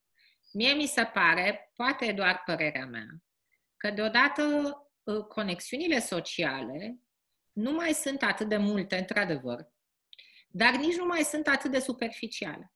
Da, care rămân sunt mult mai profunde, adânci, valoroase, adevărate, te conectezi și uman cumva, cum îți e. Lucru pe care niciodată nu l-am fi întrebat înainte. Gândiți-vă puțin, ne întâlneam, ce faci, te-ai dus la teatru, te-ai dus la ok, hai să trecem la treabă. Acum, cum îți e, te simți bine, psihic, fizic, adică simplu fapt că avem această grijă cumva și pentru celălalt și pentru noi, evident, cred că ne unește puțin mai mult, mai profund. Și s-au eliminat era un nor așa de nenumărate contacte sociale care poate că nu erau cele mai relevante, știu eu. Da, într-un fel s-a făcut liniște și s-a făcut spațiu, știi? Spațiu pentru, ok, ai această întâlnire de o oră, ești numai în întâlnirea aia, parcă ești mult mai în prezent, așa mi se pare. Da. Da, și asta mi se pare, deci asta cred că va fi o schimbare, asta mi-a rămas așa că va fi o schimbare importantă și asta cu mulțimile, într-adevăr, va fi mult timp până ne vom relua comportamentul ăsta de a sta în mulțimi foarte mari. Da, clar. Da? Mă rog, poate tinerii mai puțin, dar oricum. Da. Eu aș vrea să mai invit opinii și notițe așa în mini-sesiunea asta de sharing. O să vă zic și eu un gând. Eu cred că, dincolo de toate lucrurile bune și pozitive pe care le putem lua după discuția asta, cred că mai sunt și câteva lucruri care trebuie să ne pună la treabă. Cred că omul ăsta fabulos ne-a și bătut puțin obrazul. Cred că partea asta de comunicare, de marketing, de branding a ajuns să fie atât de neimportantă în companii din cauza noastră, din cauza oamenilor de marketing, de comunicare, de branding. Cred că trebuie să facem mai mult și cred că după ce am primit acest mindset foarte diferit de cel pe care îl putem explora în țara asta, ar trebui să mergem fiecare acasă, să ne mai gândim puțin, să vedem ce am greșit, ce greșim și ce putem să facem mai mult. Vă zic și un exemplu foarte actual. Printre altele, adică dincolo de Q-Riser, se întâmplă ca aici, în sat unde mă aflu, să am și o mică agenție de branding și design. De vreo 3 săptămâni discutăm cu un client destul de mare care vrea să facă rebranding. Și nu acceptă în niciun fel niște lucruri de bază referitor la rebranding. Adică nu au nevoie de specialist, cumva știu să facă lucrurile in-house. Am plecat foarte de jos în comunicarea cu ei. Credem că clienții noștri au nevoie de mai mult de la noi. Cred că au nevoie de o încredere în sine a noastră pe care să o comunicăm în fiecare discuție pe care o avem cu ei. Trebuie să avem acel focus pe plus valoare și să poate, mai ales acum, în perioada asta grea, să uităm de bugete sau să le dăm puțin mai în spate și să căutăm să câștigăm împreună. Eu cu asta plec azi, din discuția de azi și eu sunt foarte recunoscător acestui om că mi-a mai dat puțină încredere, că uneori simt că sunt singur pe drumul ăsta al ideii de a fi aproape de clienții potențiali, de a ajuta cu adevărat. Nu ești singur, Alexandru, dar nu toți clienții sunt, adică ar trebui, dar nu sunt toți și poate este un wake-up call și pentru ei. Adică cumva cred că reframing-ul și la client, nu neapărat spus așa, ar trebui să fie, băi, tu știi atât de bine în business-ul tău ce ai tu de făcut, nu știu, că faci cuie, că faci pantofi, ce o-i face tu? Eu știu altă treabă și exact ce spunea și el. Sigur că responsabilitatea este față de clienți, responsabilitatea este față de consumatori. Și noi, a zis, we're needed more than ever, pentru că aducem perspectiva consumatorului. Asta este de bază până la urmă și asta trebuie să fie poziționarea noastră ca oameni de marketing sau advertising, branding și așa mai departe și modul în care să-i convingem, cred. dar te empatizezi cu tine, știu prin ce treci. Da. Să transformăm pe din cauză în datorită.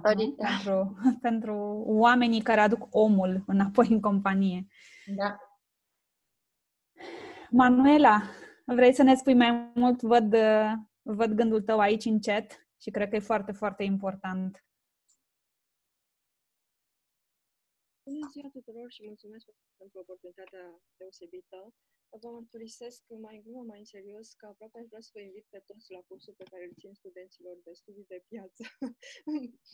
Cursul care am încercat să le vorbesc de a ieși din cantitativ acesta în care ei sunt adesea blocați și de a încerca metode de marketing inteligent. Le-am vorbit chiar recent de marketing emoțional, le-am mai încercat un Gladwell.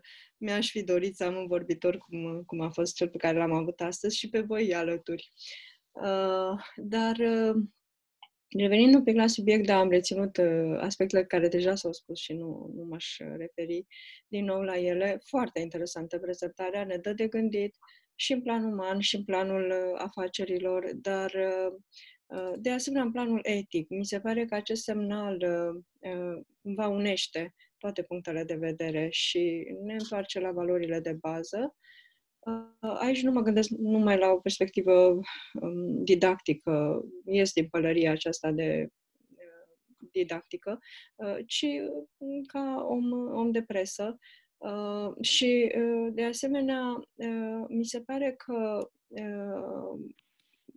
totuși, sau temerea mea este că vom uita repede. Nu știu cât va dura pandemia. Poate că, într-adevăr,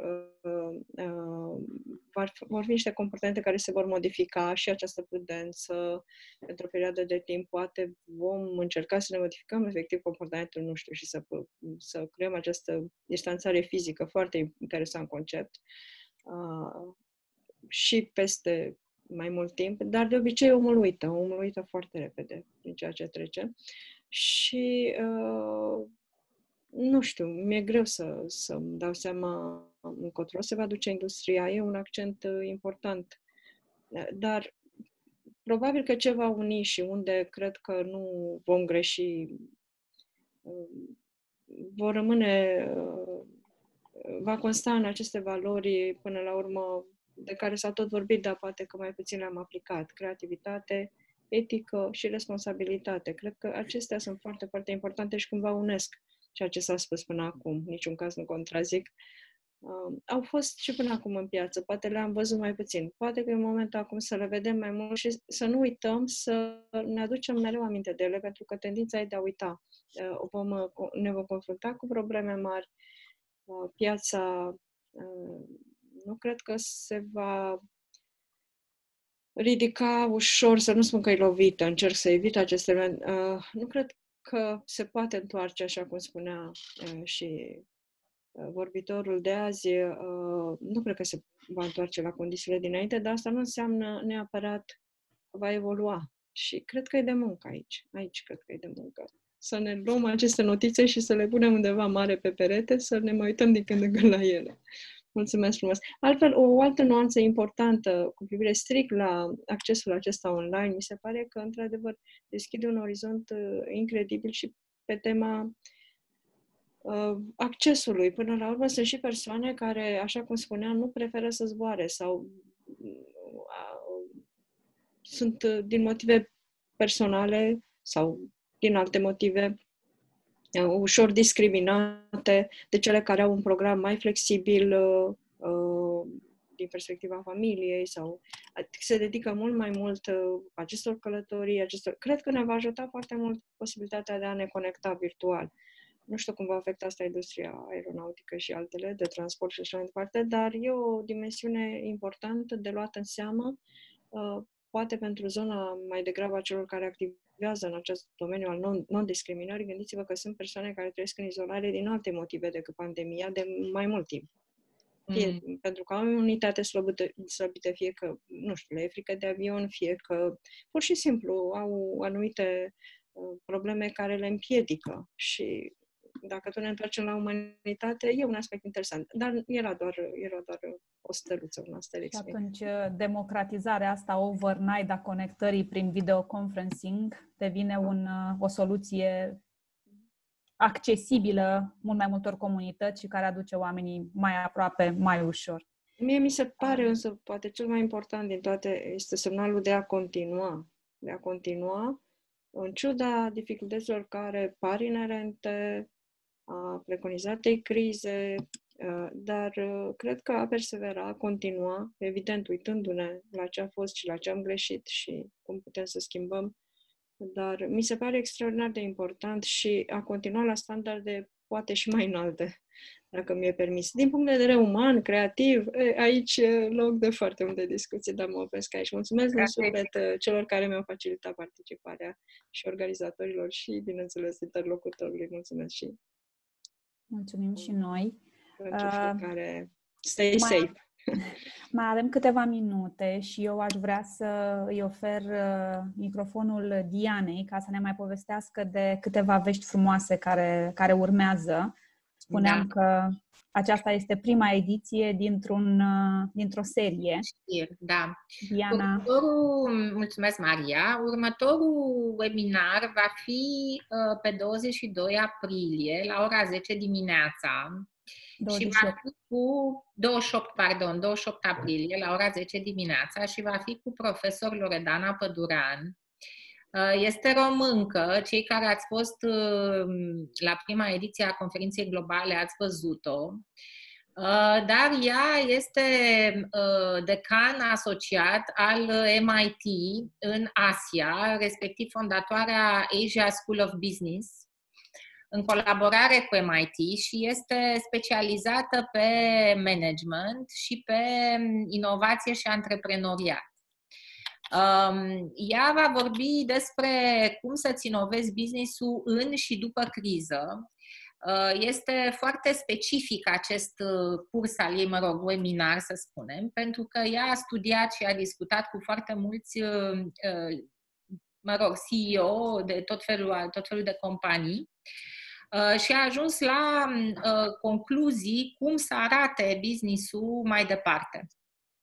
Cum să ți-l reformatezi, regândești ca atitudine, ca behavior, acum și după ce se reia cât de cât activitatea economică, chiar dacă în etape mai lente, dar se va relua oricum. Deci cred că e o perspectivă academică, dar e o perspectivă foarte aplicată pe exact zonă de management și antreprenoriat și cred că aici foarte mulți oameni, indiferent că sunt freelancer sau marketing sau comunicare sau ar trebui să se uite, pentru că ne propune o cu totul altă abordare a business-ului în general. Un alt speaker care va fi pe 28 mai, de data aceasta, va fi la 4 după amiaza în România. Încercăm să le punem ori dimineața, ori mai spre final de zi, că poate lumea are întâlniri. Este Frederic Borstrom de la LinkedIn, care va vorbi exact despre business to business.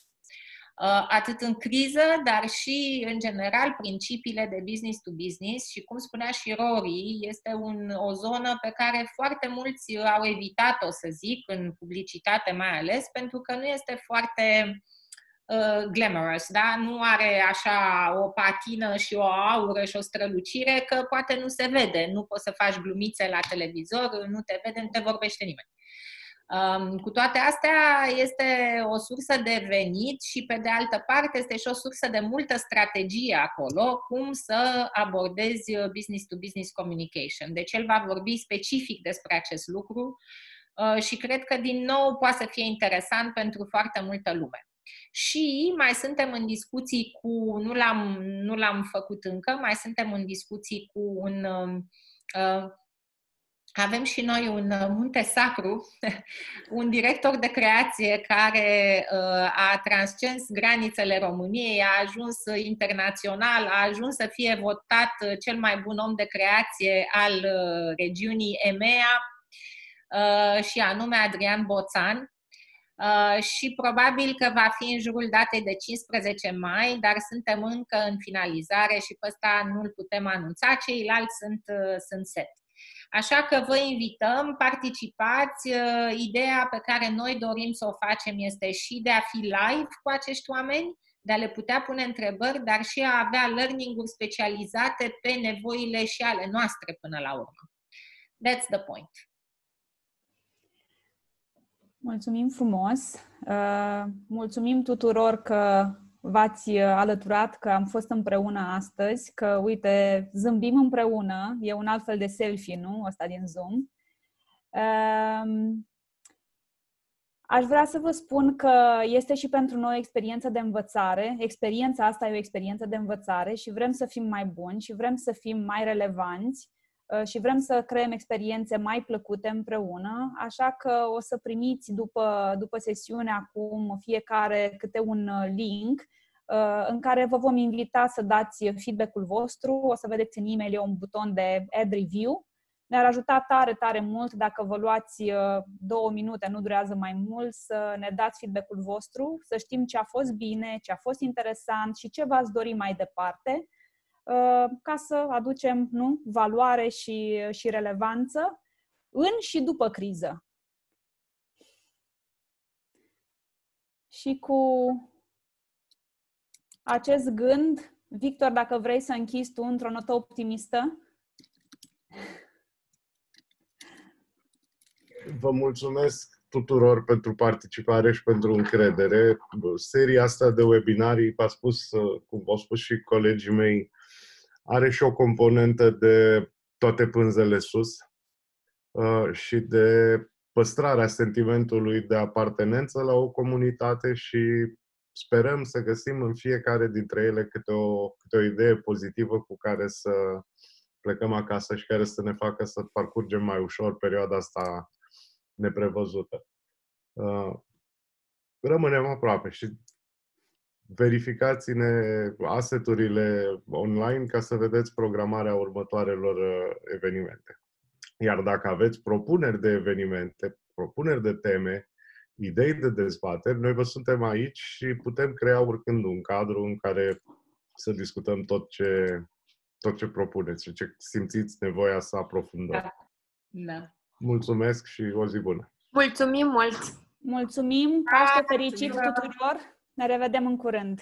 La revedere! Pa! Pa!